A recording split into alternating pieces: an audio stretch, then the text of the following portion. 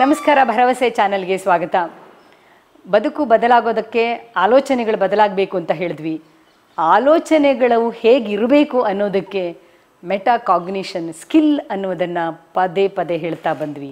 ಇವತ್ತು ಮೆಟಾಕಾಗ್ನಿಷನ್ ಸ್ಕಿಲ್ಲನ್ನು ಮಕ್ಕಳನ್ನ ದೃಷ್ಟಿಯಲ್ಲಿ ಇಟ್ಕೊಂಡು ನಾವು ಹೇಗೆ ನೋಡಬೇಕು ಅನ್ನೋದನ್ನು ಅರ್ಥ ಮಾಡ್ಕೊಳ್ಳೋಣ. ಎಂದಿನಂತೆ ನಮ್ಮ ಜೊತೆಗೆ ಡಾಕ್ಟರ್ ಉಷಾ ವಸ್ತಾರೆ ಅವರಿದ್ದಾರೆ. ನ್ಯೂರೋ-ಸೈಂಟಿಸ್ಟು, ಜೊತೆಗೆ ಯೋಗಕ್ಷೇಮದ ಸಂಸ್ಥಾಪಕರು. ಎಲ್ಲಕ್ಕಿಂತ ಮುಖ್ಯವಾಗಿ ನ್ಯೂರೋ-ಸೈನ್ಸಿನ ಇತ್ತೀಚಿನ ಸಂಶೋಧನೆಗಳ ಬಗ್ಗೆ ಅಥೆಂಟಿಕ್ ಆಗಿ ನಿಖರವಾಗಿ ಹೇಳಬಲ್ಲಂಥವರು. ಅವರನ್ನು ನಾನು ಸ್ವಾಗತಿಸ್ತಾ ಇದ್ದೀನಿ. ನಮಸ್ಕಾರ. ಏನನ್ನಾದರೂ ಕಲಿಯೋ ವಿಚಾರ ಬಂದಾಗ ನಮಗೆ ತಕ್ಷಣ ನೆನಪಾಗೋದು ಮಕ್ಕಳು. ಹೊಸದನ್ನು ಕಲಿಯುವಂಥದ್ದು, ಹೊಸದನ್ನು ಅಳವಡಿಸ್ಕೊಳ್ಳುವಂಥದ್ದು. ಏಕೆಂದರೆ ಆ ಗ್ರೋಯಿಂಗ್ ಏಜ್ ಅನ್ನುವಂಥದ್ದು ಅಲ್ಲಿ ನಾವು ಬೆಳವಣಿಗೆಯನ್ನು ಗುರುತಿಸ್ತೀವಿ. ಹಾಗಾಗಿ ಇವತ್ತು ಮಕ್ಕಳಿಗೆ ತುಂಬ ಸ್ಕಿಲ್ಗಳನ್ನು ಹೇಳ್ಕೊಡುವ ಒಂದು ಪರಿಪಾಠ ಅಭ್ಯಾಸ ಆಗ್ತಾ ಇದೆ. ತುಂಬ ಲೈಫ್ ಸ್ಕಿಲ್ ಅನ್ನೋದಂತೂ ತುಂಬ ಪ್ರಚಲಿತವಾಗೂ ಆಗ್ತಾ ಇದೆ. ನೀವು ಯಾವಾಗ ಮೆಟಾಕಾಗ್ನಿಷನ್ ಸ್ಕಿಲ್ ಬಗ್ಗೆ ಹೇಳಿದ್ರೋ ನನಗೆ ಅದು ತುಂಬ ಆ ಸ್ಕಿಲ್ಲನ್ನು ಪದವೇ ಬಹಳ ಇಷ್ಟ ಆಗೋಯಿತು. ಮತ್ತು ಇದು ಆಲೋಚನೆಗಳನ್ನು ಎಷ್ಟು ವ್ಯವಸ್ಥಿತವಾಗಿ ಮಾಡಬಹುದು ಎನ್ನುವಂಥದ್ದು. ಮಕ್ಕಳನ್ನು ಬಹುಶಃ ನಾವು ಮೆಟಾಕಾಗ್ನಿಷನ್ ಸ್ಕಿಲ್ ದೃಷ್ಟಿಯಿಂದ ಮಕ್ಕಳಿಗೆ ಇದನ್ನು ಅಳವಡಿಸ್ಕೊಂಡು ಮಕ್ಕಳಿಗೆ ಅನ್ವಯಿಸಿಕೊಂಡು ನೋಡೋದಾದರೆ ಇದು ಬಹಳ ದೊಡ್ಡ ಒಂದು ರೆವಲ್ಯೂಷನ್ ಅಂತಲೇ ಆಗಬಹುದೇನೋ ಅಂತ ಅನಿಸ್ತಾ ಇದೆ. ಚಿಕ್ಕ ವಯಸ್ಸಿನಿಂದಲೂ ಮಕ್ಕಳನ್ನು ಬೆಳೆಸೋ ರೀತಿಯಲ್ಲಿರ್ಬೋದು, ಅವರನ್ನು ನೋಡೋ ರೀತಿಯಲ್ಲಿರ್ಬೋದು, ಅವರ ವರ್ತನೆಯನ್ನು ನಾವು ಅರ್ಥ ಮಾಡ್ಕೊಳ್ಳೋ ರೀತಿಯಲ್ಲಿರ್ಬೋದು. ಇದು ಎಲ್ಲದಕ್ಕೂ ಮೆಟಾಕಾಗ್ನಿಷನ್ ಸ್ಕಿಲ್ನ ಹಿನ್ನೆಲೆಯಲ್ಲಿ ವಿವರಣೆ ಕೊಡಿ ಮೇಡಮ್. ನಿಜ ಸುಧಾ, ನಮ್ಗೆ ಏನು ಗೊತ್ತಿಲ್ಲ ಅಂತಂದರೆ ಪುಟ್ಟ ಮಕ್ಕಳಿಗೆ they naturally have this metacognition skills. ಎಲ್ಲದಕ್ಕೂ ಇದೇನೋ ಅದೇನೋ ಇದ್ಯಾತಿಕೆ ಅಂತ ಮಕ್ಕಳು ಎಷ್ಟು ಸುಲಭವಾಗಿ ಸಹಜವಾಗಿ ಮಕ್ಕಳು ಕೇಳತ್ವೆ. ತುಂಬ ಸಲ ಪೇರೆಂಟ್ಸ್ಗೆ ಗೊತ್ತಿರೋದಿಲ್ಲ ಆ ಮಕ್ಕಳ ಪ್ರಶ್ನೆಗೆ ಉತ್ತರ. ಅದಕ್ಕೆ ನೀನು ತುಂಬ ಗಲಾಟೆ ಮಾಡಬೇಡ, ಸುಮ್ಮನೆ ಇರು, ಅಥವಾ ಇನ್ನೇನೋ ಮಾಡಿ ಮಕ್ಕಳ ಪ್ರಶ್ನೆನ ಬಾಯಿ ಮುಚ್ಚಿಸ್ಬಿಡ್ತೀವಿ. ಆ ಮಕ್ಕಳಲ್ಲಿ ಸಹಜವಾಗಿ ಬರೋ ಕ್ಯೂರಿಯಾಸಿಟಿನ ನಾವು ಬೆಳೆಸ್ಕೊಂಡು ಬಂದರೆ ಆಯಿತು. ನಾವೇನು ಹೊಸದಾಗಿ ಕಲಿಸ್ಬೇಕಾಗಿಲ್ಲ. ಹಾಗೆಯೇ ತುಂಬ ಮುಂಚೆ, ಇವಾಗ ಬಹುಶಃ ತುಂಬ ಚೇಂಜಸ್ ಆಗಿ ಐ ಆಮ್ ಶ್ಯೂರ್ ಆಗಿರುತ್ತೆ ಇಲ್ಲಿ ನಮ್ಮ ಎಜುಕೇಷನ್ ಸಿಸ್ಟಮಲ್ಲಿ. ನಾವೆಲ್ಲ ತುಂಬ ಚಿಕ್ಕವರಾಗಿದ್ದಾಗ ಕೆಲವು ತಂದೆ ತಾಯಿಗಳು ಅಥವಾ ಕೆಲವು ಸ್ಕೂಲಲ್ಲಿ ಮಾತ್ರ ಉತ್ತೇಜನ ಕೊಡ್ತಾಯಿದ್ರು ಕ್ವೆಶ್ಚನ್ಸ್ ಕೇಳೋದಕ್ಕೆ. ಇಲ್ಲದೆ ಹೋದರೆ ನಾವು ಏನು ಟೀಚರ್ಸ್ ಹೇಳ್ತಾರೋ ಅದನ್ನು ನಾವು ತಿಳ್ಕೊಂಡು ಕಲಿಬೇಕಾಗಿತ್ತೆ ಹೊರತು ನಾಟ್ ಬೈ ಕ್ವೆಶ್ಚನಿಂಗ್. ಅದು ಒಂದು ನಾವು ಬದಲಾವಣೆ ಮಾಡಿಕೊಂಡ್ರೆ ಆಯಿತು. ಮನೆಯಲ್ಲಿ ಪೇರೆಂಟ್ಸ್ ಆಗಲಿ, ಅಜ್ಜಿ ತಾತ ಆಗಲಿ, ಅಥವಾ ಟೀಚರ್ಸ್ ಆಗಲಿ, ನೋಡಿ ಹಾಗೇ ನಾವು ಮಕ್ಕಳನ್ನ ಬೆಳೆಸ್ತಾ ನಾವೂ ಇದನ್ನು ಹೀಗೇ ಬೆಳೆಯೋದಕ್ಕೆ ಸಾಧ್ಯ. ಆ ಮಕ್ಕಳ ಪ್ರಶ್ನೆಗಳಿಗೆ ಯಾವುದೇ ಏಜ್ನಲ್ಲಾಗಲಿ ಎಷ್ಟೊಂದು ನಮಗೆ ಗೊತ್ತಿರಲ್ಲ. ನಾವು ತಿಳ್ಕೊಂಡು ಅವಾಗ ಮಕ್ಕಳಿಗೆ ಅದನ್ನು ಉತ್ತರ ಕೊಟ್ಟಾಗ ಅವುಗಳ ಜೊತೆ ನಾವು ಬೆಳಿತೀವಿ. ಇನ್ನೇನು ಇಲ್ಲ. ವೈ ಅನ್ನೋದನ್ನು ಹೌ ಆ್ಯಂಡ್ ವೈ ಅದನ್ನು ನಾವು ಪ್ರಶ್ನೆಗೆ ಯಾವಾಗಲೂ ಉತ್ತರ ಕೇಳ್ತಾ ಇದ್ದರೆ what, Y, when and where ಅಂತ ಹೇಳ್ತಾರಲ್ಲ, ಹೌ, ಅಷ್ಟನ್ನು ನಾವು ಮುಂಚಿನಿಂದನೂ ಬೋತ್ ಪೇರೆಂಟ್ಸ್, ಗ್ರ್ಯಾಂಡ್ ಪೇರೆಂಟ್ಸ್, ಮಕ್ಕಳು ಆ್ಯಂಡ್ ಟೀಚರ್ಸ್ ಇದನ್ನು ನಾವು ಉತ್ತೇಜನ ಕೊಟ್ಬಿಟ್ರೆ this is all what is needed for critical thinking skills. Okay, ಈ critical thinking skills is nothing but metacognition ಸ್ಕಿಲ್ಸಿಂದ ಬರೋದು. ಈಗ ಒಂದು 21st ಸೆಂಚುರಿ ಲೆಸನ್ಸ್ಗೆ, ಲರ್ನಿಂಗ್ ಲೆಸನ್ಸ್ಗೆ ಈ critical thinking skills are very important ಅಂತ. ಇನ್ಕ್ಲೂಡಿಂಗ್ ಈಗ ನಮ್ಮದು ಹೊಸ ಎಜುಕೇಷನ್ ಪಾಲಿಸಿ ಬರ್ತಾ ಇದೆಯಲ್ಲ, ಅದರಲ್ಲೂ ಕೂಡ ಈ critical thinking skills are very important ಅಂತ ಅದಕ್ಕೆ ಒಂದು ತುಂಬ ಮಹತ್ವ ಕೊಟ್ಟಿದ್ದಾರೆ. So all we need to do is this. ಯಾತಕ್ಕೆ? just if we understand why we need to study any subject, physics ಆಗಲಿ, ಮ್ಯಾಥ್ಸ್ ಆಗಲಿ, ಸೋಷಿಯಲ್ ಸ್ಟಡೀಸ್ ಆಗಲಿ, ಯಾತಕ್ಕೆ ನಾವು ಇದನ್ನು ಕಲಿಬೇಕು ಅನ್ನೋದು ತುಂಬ ಇಂಪಾರ್ಟೆಂಟು. ಟೀಚರ್ ಆಗಲಿ, ಮನೆಯಲ್ಲಾಗಲಿ, ಅದನ್ನು ನಾವು ಯಾತಕ್ಕೆ ಯಾವ ಒಂದು ಸಬ್ಜೆಕ್ಟನ್ನಾಗಲಿ ಕಲಿತಾ ಇದ್ದೀವಿ ಅಂತ ಮಕ್ಕಳಿಗೆ ತಿಳಿಸ್ಕೊಟ್ಬಿಟ್ರೆ ಇದರಿಂದಾನೇ ಮಕ್ಕಳು ಬಿಕಮ್ ಲೈಫ್ ಲಾಂಗ್ ಲರ್ನರ್ಸ್.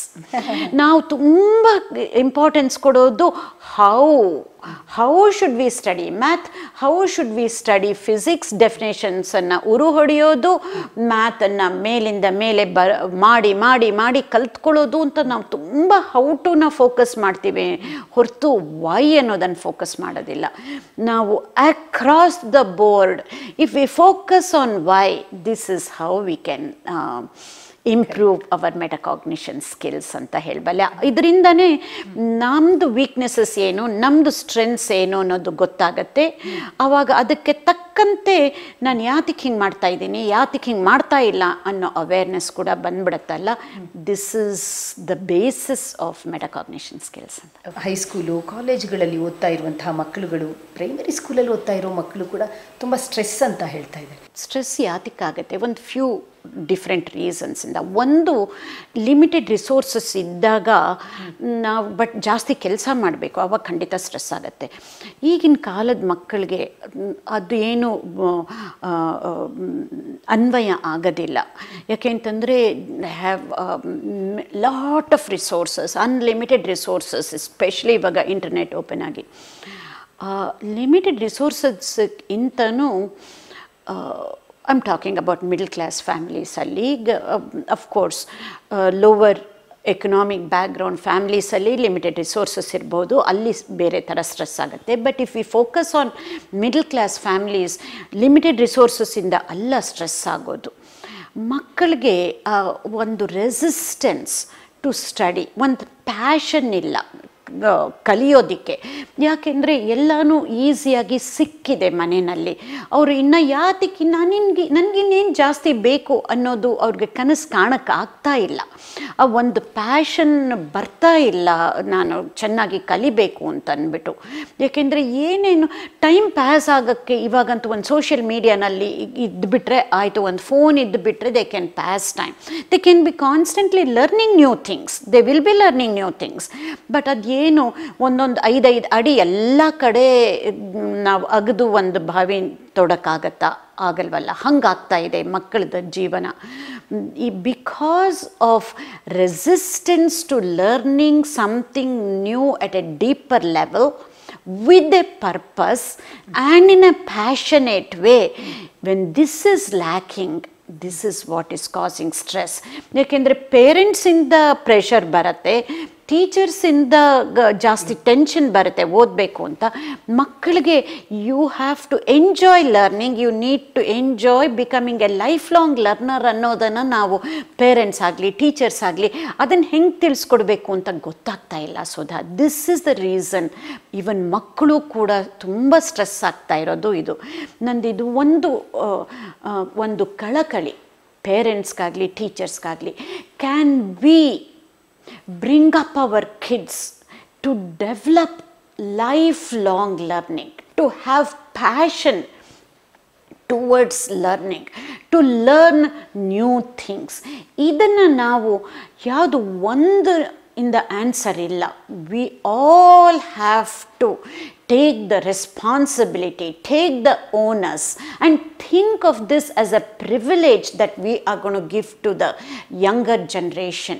ನಾವು ಈಗ ಮಕ್ಕಳಿಗೆ ಎರಡು ಕ್ರಿಟಿಕಲ್ ಥಿಂಕಿಂಗ್ ಸ್ಕಿಲ್ಸನ್ನು ಕಲಿಸೋದು ಮತ್ತು ಲೈಫ್ ಲಾಂಗ್ ಲರ್ನರ್ಸನ್ನು ಆಗಿಸೋದು, ಆ ಪ್ಯಾಷನ್ ಫಾರ್ ಲರ್ನಿಂಗ್ ಕಲಿಸಿದ್ರೆ ಈ ತುಂಬ ಪ್ರಾಬ್ಲಮ್ಸ್ ವಿಲ್ ಬಿ ಸಾಲ್ವ್ಡ್ ಅಂತ ಹೇಳಕ್ಕೆ ಇಷ್ಟಪಡ್ತೀನಿ. ತುಂಬ ಎಷ್ಟೊಂದು ಒಂಥರ ಕಳಕಳಿಯಿಂದ ನಮಗೆ ಅರ್ಥ ಮಾಡಿಸಿದ್ರಿ ಮೇಡಮ್. ನಿಜವಾಗಿ ಬಹಳ ಉಪಯುಕ್ತವಾದಂತಹ ಮಾಹಿತಿ ಅಂತ ಅಂದ್ಕೊಳ್ತೀವಿ, ಅಳವಡಿಸಿಕೊಳ್ಳಬೇಕು ಅಷ್ಟೇ. ಬಹಳ ಸೊಗಸಾಗಿತ್ತು ನಿಮ್ಮ ಮಾತು.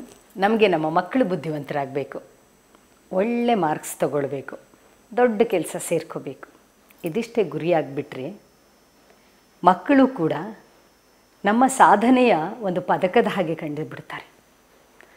ಮಕ್ಕಳು ಅದಕ್ಕಿಂತ ಮೀರಿದವರು, ಅವರು ಒಂದು ಜನಾಂಗವನ್ನು ರೂಪಿಸುವಂಥವರು, ಅವರೇ ಈ ದೇಶದ ಭವಿಷ್ಯವಾದವರು ಎನ್ನುವ ಒಂದು ಮಹತ್ತರವಾದ ಆಶಯ ನಮಗಿಲ್ಲದೆ ಹೋದರೆ ನಮ್ಮ ಮಕ್ಕಳಾದರೂ ಹೇಗೆ ಅಂತಹ ಮಹತ್ತರ ಆಶಯದ ಮುಂದುವರಿಕೆ ಆಗ್ತಾರೆ?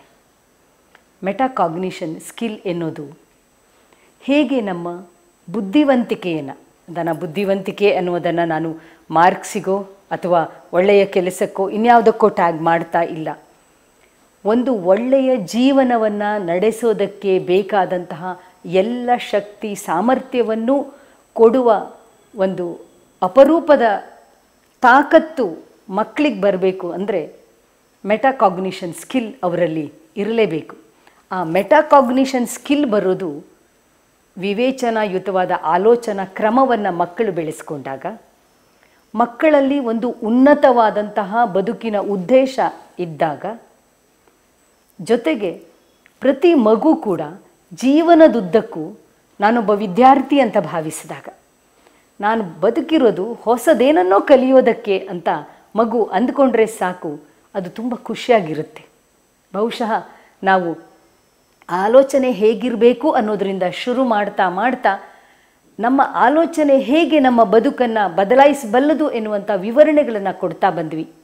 ಖಂಡಿತ ನಿಮಗಿದು ಇಷ್ಟವಾಗಿರುತ್ತೆ. ಬರೀ ಇಷ್ಟ ಅಲ್ಲ, ಇದನ್ನು ಅಳವಡಿಸಿಕೊಳ್ಳೋದಕ್ಕೂ ಕೂಡ ನೀವು ಪ್ರಯತ್ನ ಪಟ್ಟಿರ್ತೀರ. ಹೇಗನ್ನಿಸ್ತು? ನಮ್ಮ ಚಾನಲ್ಗೆ ಸಬ್ಸ್ಕ್ರೈಬ್ ಮಾಡೋದನ್ನು ದಯವಿಟ್ಟು ಮರಿಬೇಡಿ. ಅಷ್ಟೇ ಅಲ್ಲ, ನಿಮಗಿಷ್ಟವಾದವರಿಗೆ ಶೇರ್ ಕೂಡ ಮಾಡಬೇಕು. ನಮಸ್ಕಾರ.